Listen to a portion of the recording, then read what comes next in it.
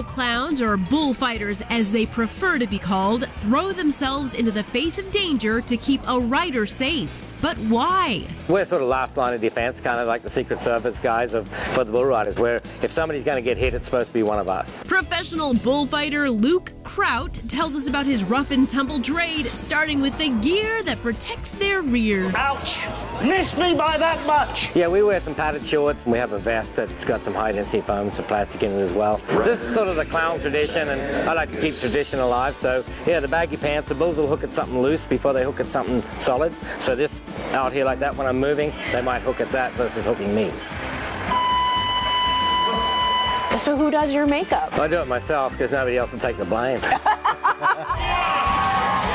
Once a bullfighter is geared up and made up, he's ready to show off his skills. You just got to get his attention focused on you. You've got to be the best target. So whether you sneak in there and get in his eye level or you yell at him, he's got to get his attention directly on me, and then the cowboy can get away. Watch yourself, Blue. Watch yourself, Blue. Blue. In between riders, rodeo clowns entertain the crowd. The rodeo clown, he'll have some acts, and he'll go backwards and forwards with the announcer and maybe pick on somebody in the crowd or throw candy at kids or something like that, and just sort of brings everybody together and just sort of makes it fun and exciting. I'll show you how to get the bulls out. How do you get them out, Big Al? Have you got a certain formula? You sing a song rawhide. Roll in, roll in, roll in. Their hard work and skills come with pretty sweet rewards. We get voted upon to work different circuit finals and by the bull riders to protect them out of the big event. That's extremely rewarding. And they have a fan base. Are you a rock star? No, I try to act like it.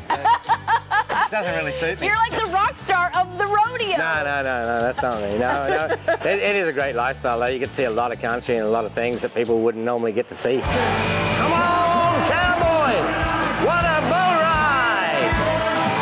Woo! But you do like the getup, the makeup, and the costume. Well, you can get away with a lot when you're wearing this.